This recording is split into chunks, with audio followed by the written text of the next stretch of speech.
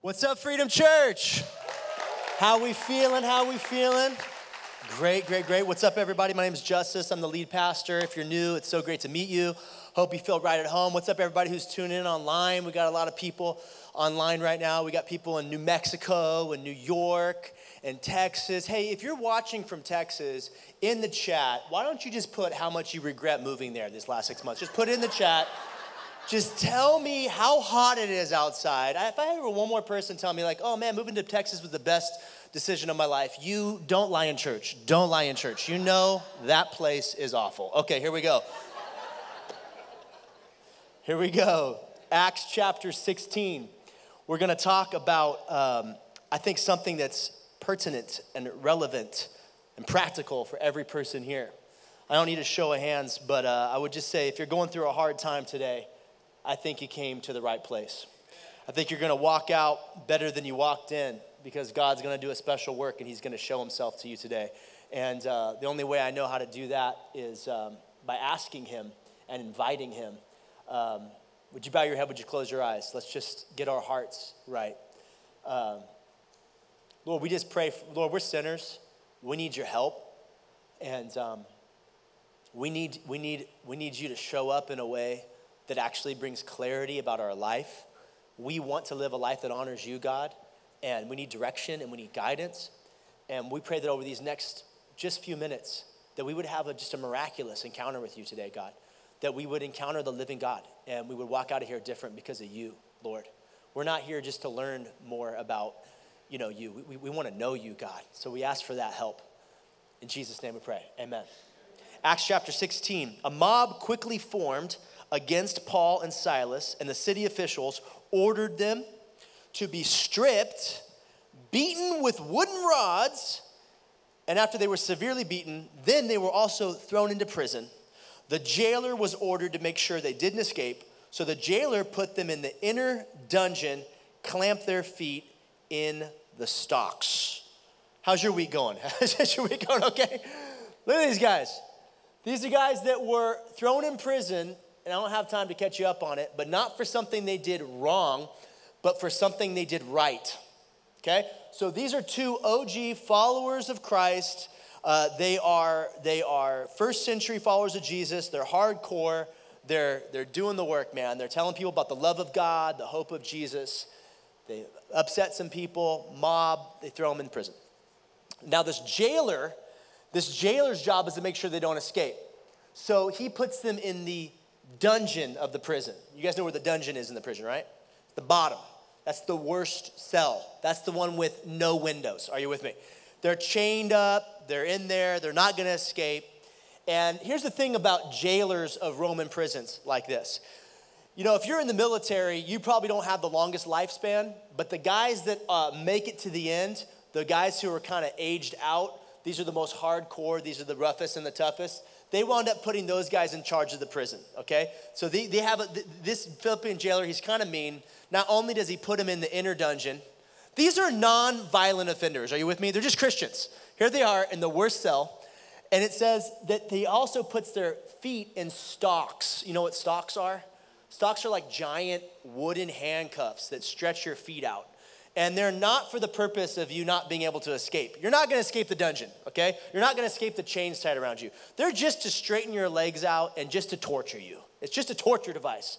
So here they are being tortured on some level at the bottom of a dungeon. It's dark, it's smelly. Dungeons where they put people where they intend to just leave them there for a long time and forget about them. Are you with me? And there they are. And it says that around midnight, Paul and Silas were whining, complaining, crying, whimpering. Paul yelled out, verse 25, I don't know if this is in yours. Paul yelled out, "Why do bad things happen to good people?" Do you guys have this one in there? Blaming God, pointing their finger at God. Are you guys reading this with me? Might want to bring your Bible to church. You don't know what I'm going to say, okay? I'm being facetious. I'm being sarcastic. What does this really say? It says that these two OGs around midnight. Why midnight? Why aren't they sleeping? Because they're being tortured. That's why they're not sleeping. Their feet are in stocks. Around midnight, Paul and Silas were praying and singing hymns to God. Praying makes sense to me. I would be praying too. But singing, come on, singing hymns to God, worshiping God, singing about how good he is. And it says here that the other prisoners were listening. Hey, turn to the person next to you and say, the other prisoners were listening. I don't know how many prisoners there were there, but down in the dungeon, in the bottom cell, dude, there was some music coming out of there. Their feet may be in stocks, but this musical instrument right here was not trapped, and it was letting out some praises to God. And they're praising God and singing, and the other prisoners are leaning in like, what? What is going on in the dungeon? If they were whining and complaining and whimpering, would they be listening to them? No, they'd be like, that's the last thing I want to hear, and they'd be plugging their ears. Like, I don't need to hear more of that echoing through the chambers. No, it's the way they responded during this incredible hardship that got the attention of all the other prisoners around them. If you're taking notes today, the title of the message is Christian Atheism. To believe in God, but complain like he doesn't exist. Just a quick show of hands. Any complainers in the house? Just real quick, up and down. Any complainers in the house? Just so I know I'm not alone. Some of you guys complain over little things, right? And you're annoying, and we can't stand you. This little complaining, I'm telling you, nothing worse than a complainer. You know what I'm talking about? Don't elbow your wife. Don't elbow your wife. I'm just saying, complaining does not make my day better. If anybody else complaining, you know what I mean? It's just, if my kids complain, good God. I'm like, are you kidding me? And I give you an allowance? I give my kids allowance. I allow them to live in my house. Any parents? No. Yeah, so the complaining is going on. I'm like, oh my gosh. You know, the prisoners are listening, here's my point, because of how they're responding during this incredible hardship. And if they had been responding like everybody else, would that have got their attention? No. The thing is, we think that when we're doing well in life, when we're succeeding, when we're winning, when we're experiencing victories in our faith, we think that gets people's attention. But can I tell you something I've learned? Nobody cares. I mean, I care about your life. Your mom cares about your life, but not that many people care about your life. They care about their own life. Are you with me? Their focus is on themselves. And it's like, oh, let me just post this about how great I'm doing. The only reason why that's a courtesy like that you got right there. That's just they got to like it because everybody else is liking it, and then they're going to see you later. You know what I mean? But it's like, I got a job promotion. I did a thing. I love that. I did a thing. And all this stuff, you know, and I like it, and I love it. I love every time you're celebrating because I love you, right? And I you know, if you got a job promotion, if you're having a baby, I love it. If you want to put your body transformation pics from 90 days ago and you want to tell the world, I'll love it. I'll repost it. I'll tell everybody about how great you're doing in your fitness journey. I love it. But honestly, that is not what gets the attention of the world. The world leans in when they watch you going through a hard time just like them, but you're responding differently than the way they respond. You guys want to have church today? Dude, Christian atheism is when we believe in God, but we complain like he doesn't exist.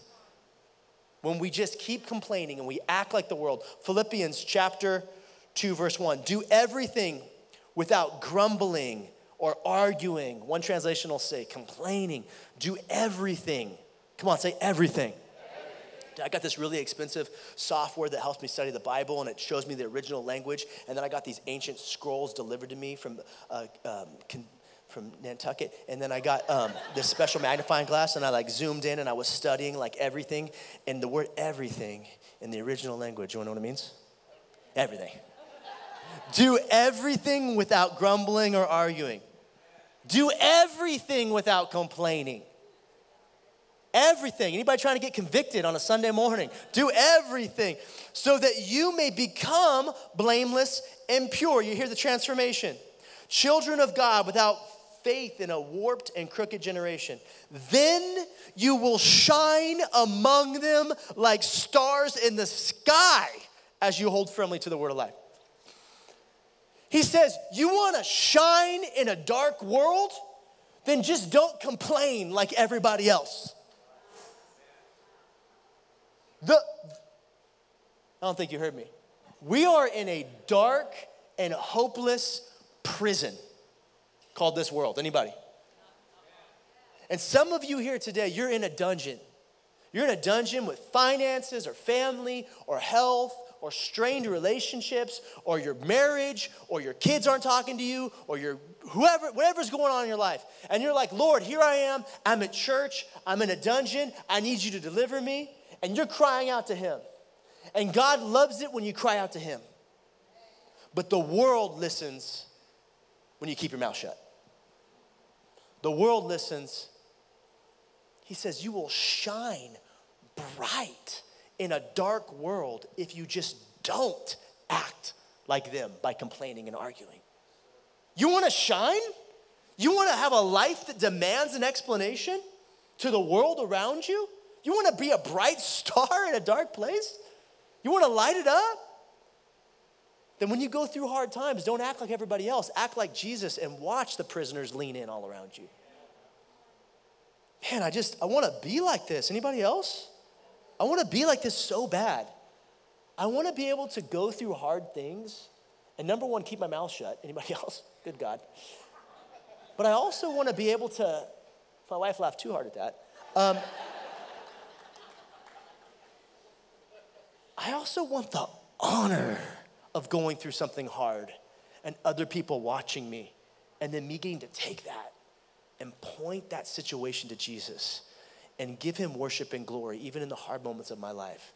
So I can look back on the season that I was in and be like, you know what? I wouldn't have chosen that for myself, but it was worth it. But it was worth it. I just thought of a story right now. This is so crazy. So like, I remember like, I don't know, close to a year ago, I was mountain biking with my friends and I parked my truck down by the trails. And when I came back to my truck, it was gone. Yeah. It was one of you, wasn't it? Joke's over, guys. It's been a year. Give my truck back. And it was gone. And I had some friends with me that were new, that were mountain bikers, right? And they're all like, dude, where's your truck? I was like, I don't know, man.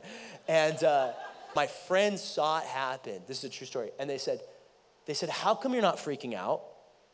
How come you're not going crazy? If this was my truck, that would be like the end of my life, you know? And I got in that moment to just kind of point them in the briefest way to Christ. And then one of them said, if that's what church is like, and that's what, I want to come. And the next week, 4 of them came to church. They drove an hour to get there. And then the next week, they came again. And they brought their sister. And 5 people gave their life to Jesus. One of the guys was living with his girlfriend. He wound up marrying her and adopting the girl that was the single mom that he was dating. Adopting the daughter. Yeah. The whole life changed. And I'm like, is that because I didn't just act like everybody else when my truck got stolen? Is that because I didn't freak out about it and act like it was the end of the world? And then my buddy texted me the other day. He goes, it's been a year that I'm following Jesus. I just want to say thank you for getting your truck stolen because that's why I'm a Christian now. He's like, and I was like, you know what? It was worth it. It was worth it. You know, it was worth it. I feel like you should help me with a down payment on a new one, but it was worth it. I just wonder if what was said 2,000 years ago to the early church when they were going through much harder times than us, can I get a witness? Is still relevant to each of our lives today. That when we keep our mouths shut, if we just don't complain, if we can just endure, we will shine like bright stars in a dark world that's looking for hope. That we will be a beacon of hope. We will point direction, right? I wonder if there's a God who says, listen, I know you wouldn't choose trials for yourself. I know you wouldn't choose hardship for yourself, but I'm going to let some things happen in your life for the purpose of other people to see how good I am in your life. You know, I noticed something following Jesus. It's a lot like this. Anybody else? This is following Jesus for me. And the reason why is because following Jesus is not about following Jesus where I want to go, but it's about following Jesus where God wants me to go. And he leads me places I don't want to go. The difference is, you know, following Jesus is like this. Life is also like this, right? So, you know, you're looking at life, you're looking at a Christian, everybody's facing trials. Everybody's going through a hard time. Everyone's got hardship in their life. The difference is in our ups and in our downs, God's with us all the time and we sense him. And he can take that pain and use it for his glory. He doesn't have to waste it. So we can look back and say, man, I'm not where I want to be. Come on, I'm glad I'm not who I used to be. Right? So we have that journey. It says here that God uses trials to transform us. That's what it says. So you can become pure and blameless children of God. Now, James, he talks about a specific kind of hardship. So what I want to do today is I want to talk about 4 different hardships. Come on, say hardship. That we go through. And all of us in here go through hardships. Whether you're following Jesus or whether you're just kind of figuring out if you want to follow Jesus, you're going to have trials in life, right? One of my favorite theologians, Rocky Balboa. Anybody? Says nobody hits harder than life. So life's coming at you. Would you mind turning this around for me, Alfonso? Would you just zip up here and turn this around for me? Thank you. I'm going to give you 4 different types of hardships. And the first one starts with a T, and it comes out of James chapter 1, verse 2. Consider it pure joy, my brothers. Come on, say joy. My brothers and sisters, whenever you face trials of many kinds, say trials. Consider it pure joy whenever you face trials of many kinds. First hardship we're going to talk about is trials. I don't think we're going to get to all 4 of these today, don't worry. But trials is the one we want to pay attention today. Now, how do you know if you're in a trial that's coming from life? Or how do you know if the devil's attacking you? And how do you decide how you're going to respond to one of those situations? Because we know that the world sends trials your way, the enemy sends trials your way, and sometimes God allows some things to go on in your life on purpose too. And so you have to go through a process, and I believe this will be helpful for everybody here, of prayerfully discerning what kind of hardship you are in. Depending on the classification of hardship, I think you'll figure out how to respond differently, and I think there's 4 different types of dungeons here. What kind of dungeon are you in? And the way you determine that is called discernment. Say discernment. Do you know what discernment is? You know what prayerful is? Prayerful means to pray about it, right? To get God involved. I was talking to a friend the other day, and he was going through a really hard time. And I said, well, what's God saying about it? He goes, you know what? I probably should pray about that. I was like, yeah, pray about it. Don't you know that God cares about even the smallest of our problems? You know why? Because God cares about you. Oftentimes we think, oh, our God's so big, how could he care about such small problems? No, it's because our God is so big that he can care about such small problems. If it's important to you, I'm willing to bet it's important to him. Pray about everything. That's what the scripture says in Philippians 4. Pray about everything. So here we go. Hardship, 4 different categories. We're going to talk about trials today. Prayerful discernment will help you figure out which type of hardship you're in. The word discernment is a word that really means figuring out what's really going on in the spiritual side of things, okay? So discernment can be a gift. There's some people in life who are just extra discerning. Anybody married to somebody who's extra discerning? You know what I'm talking about? Like, man, I can tell you my wife, she can just read the room. She can just read people, you know? And after I tell you this story, I don't know if you're gonna look at her differently. But I remember one time when we first got married, there was this friend that I was hanging out with, and he had his own business, and he was, successful, and he was a great guy, and I was just spending a lot of time with him. And she said, honey, I don't know if hanging out with that guy is such a good idea. And I was like, what are you talking about? And she goes, yeah, he doesn't seem like a very trustworthy person, and I get a bad vibe. I'm kind of discerning something there. And I was like, you're so judgmental, Maria. I was like, yeah. And then I was like, why would you even say that? She goes, because I look at the people that he's hanging out with. Watch this. I look at his friends that he's hanging out with, and they're radically immature. And anybody who spends that much time with people like that you're not getting the full story. And he was trying to be somebody different in front of me than who he really was. And it turned out that guy was an absolute crook, and he brought a lot of heartache into my life, and I wish I would have listened to my wife. Anybody wishes they would have listened to their wife the first time? Anybody else? Listening to your wife, listening to the Holy Spirit, these are good things to practice. And I don't know how she knew it, except that she is discerning. Discerning is this. Let me give you the formula if you're taking notes. Wisdom, say wisdom, plus experience, say experience, plus the Holy Ghost. Come on, say Holy Ghost. That was your chance to say Holy Ghost. Equals discernment. Wisdom plus experience plus the Holy Spirit. What's wisdom? Wisdom is knowing a thing or two, right? Experience is having gone through a thing or two, right? Who's the Holy Spirit? He's your helper. You put those things together. Discernment is not just some magical feeling you get. It's not just some radar you get on things, okay? Should I do this business deal? Let me check the Holy Spirit. No. No, get some wisdom before you do the business deal. Talk to somebody who's done a deal like that. Get some experience, right, before you do something like that. Oh, you know what? My boss is a jerk. I'm going to jump out of this job, jump into the next one. No. Make sure you're discerning the right move at the right time. Are you with me? Not just running off with what you think is this door that's open for you. Do the due diligence on that. And part of due diligence as followers of Jesus is wisdom.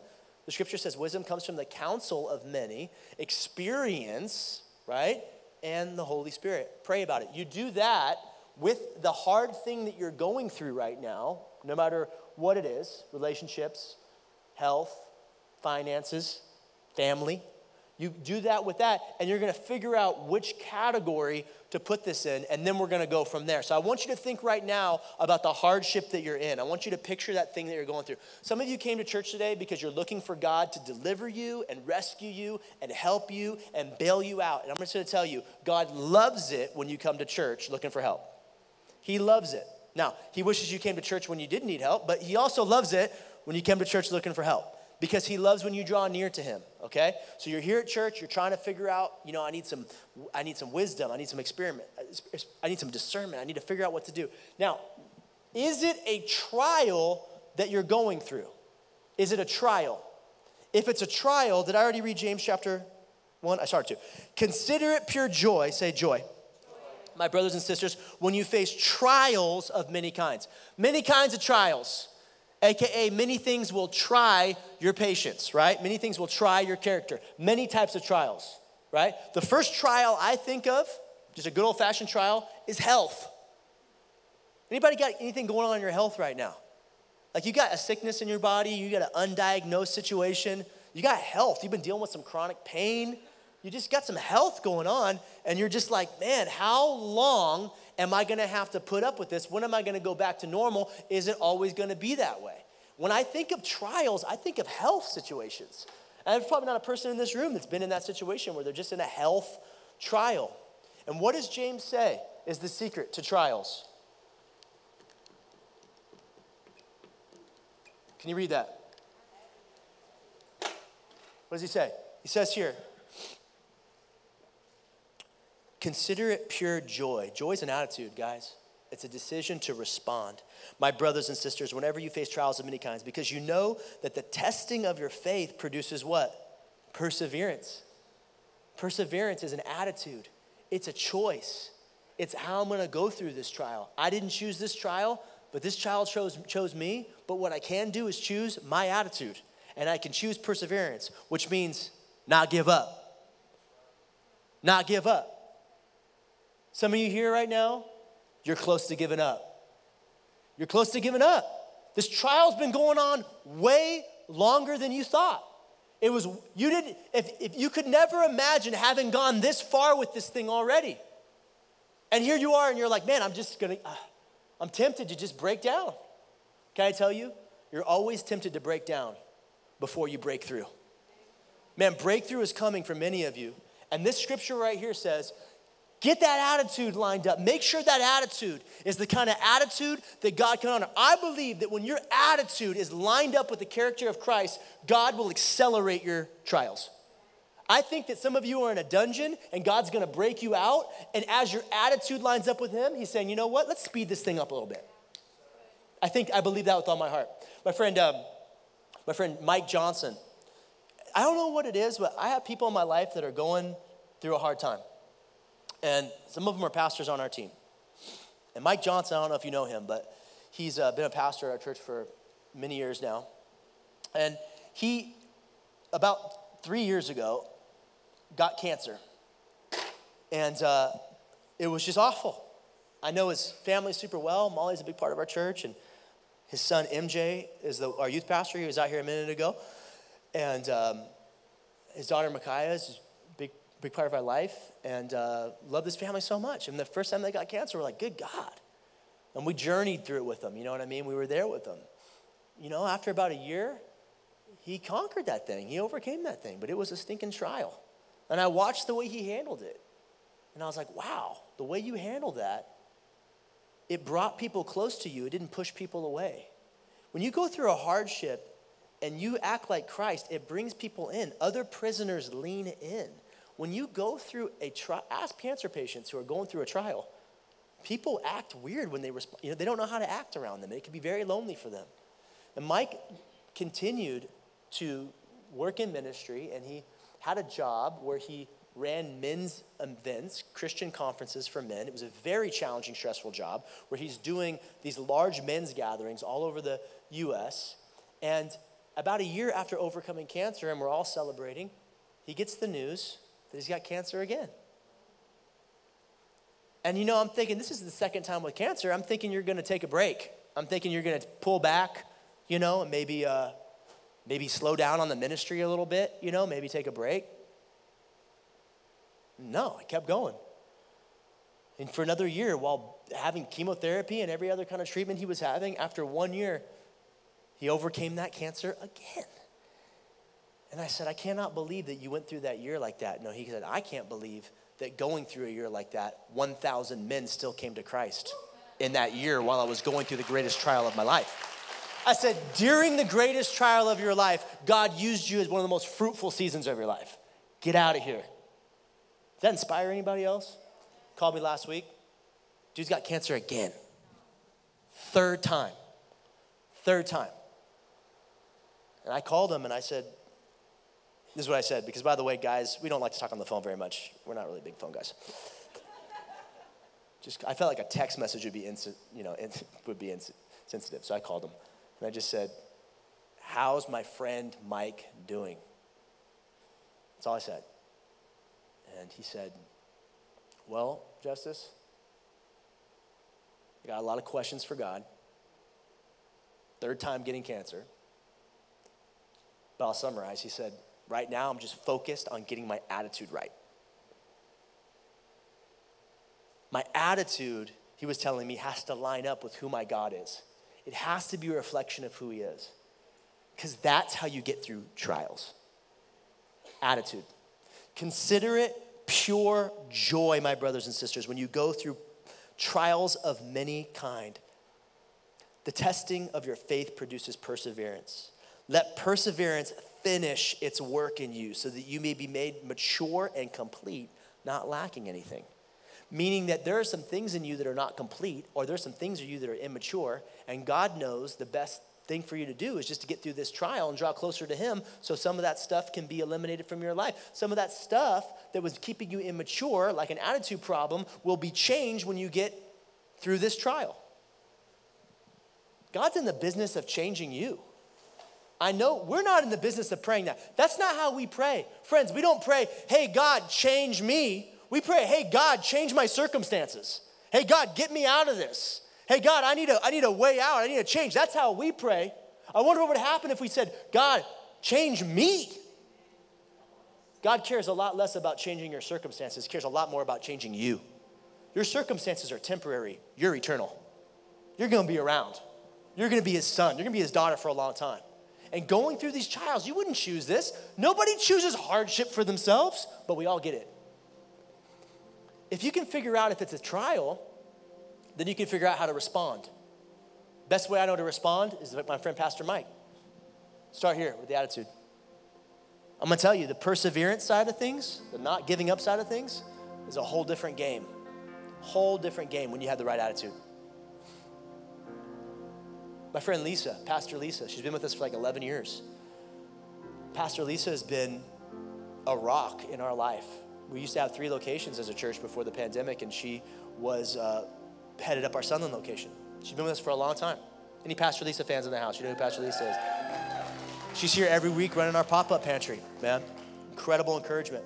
Maria preached this sermon, or this passage of scripture, at our women's conference a couple weeks ago, the same passage, and same story about Paul and Silas. And Lisa texted Maria afterwards. She said, that week she texted her, hi, I wanted you to know what a powerful message you gave at the women's conference. I have reread my notes several times this week, and my rheumatoid arthritis has been the worst it's been in years. And now has spread to every joint in my body. The week of the conference, I couldn't move my hands or my feet, just like Paul and Silas. But I kept playing worship songs. And when you said we can't change the situation, but we can change our response, it really hit home. Thank you for encouraging me to worship in my weakness. Love you. I've watched Lisa keep an attitude that's like Christ no matter what she was going through in her health trial. And she's a magnet. She's a magnet. People come to her. People are encouraged by her. I was just looking at a picture of her life group this week. Her house is just filled up with people. And I just wonder how bad her rheumatoid arthritis was right before that life group. I wonder if she was having a horrible day that day and she couldn't get out of bed. And she's like, you know what? It's just a trial. These are people's lives. God deserves to be worshiped. I'm not going to let this trial slow me down. In fact, I'm going to get my attitude like Christ. I'm going to persevere. I'm not going to give up. I share these examples of Paul and Silas, Pastor Mike, Pastor Lisa. And I preach the sermon to myself. I want to be like these people. These people look like Jesus, and that's who I want to look like. I don't want to complain about stupid stuff. I feel like that's offensive. If you complain about small things, I think that's kind of offensive to God's big love for you and his provision for you. The more we complain about little things, I think the more that messes with our testimony to the world. We're Christians. We're followers of Jesus. We believe that the best is yet to come. Our perspective is lined up with the eternal things of God. When we pray that God's kingdom would come and his will be done on earth as it is in heaven. Trials are part of life. But how we respond is what people are listening to. Nobody cares when we're winning. But when we're struggling, their eyes are on us. You know why? Because they're struggling. Because they're facing their own hardships. And they need hope. And if they can see a hope in you that's bigger than the problems on you, that's how God gets glory. Let's be the kind of people that glorify God in every area of our life, every season, every moment. Let's be the kind of church family that when we're whining and complaining, we make fun of each other for it. Can I get a witness? Like, dude, you sound like a... No, I'm just kidding. Come on. These guys are in prison not for something they did wrong, but for something they did right. And in the midst of their torture, they're singing worship songs to God. And the other prisoners are listening. It says here, around midnight, they couldn't sleep. They're being tortured. Paul and Silas were praying and singing hymns to God, and the other prisoners were listening. Suddenly, there was a massive earthquake, and the prison was shaken to its foundations. All the doors immediately flew open, and the chains of every prisoner fell off. The jailer woke up to see the prison doors wide open and assumed the prisoners had escaped. So he drew his sword to kill himself, but Paul shouted to him, "Stop! Don't kill yourself. We are all here." He didn't say we're both still here. He said, we are all here. Who's all? All the prisoners. A massive earthquake hits a prison, which, by the way, if you're underground during an earthquake, you want to get out of there as fast as you can. Doors are flying open. Chains are falling off. I don't know how many prisoners were in there, but the only thing scarier than that earthquake to them were the two guys in the dungeon singing worship songs to their God during their greatest trial.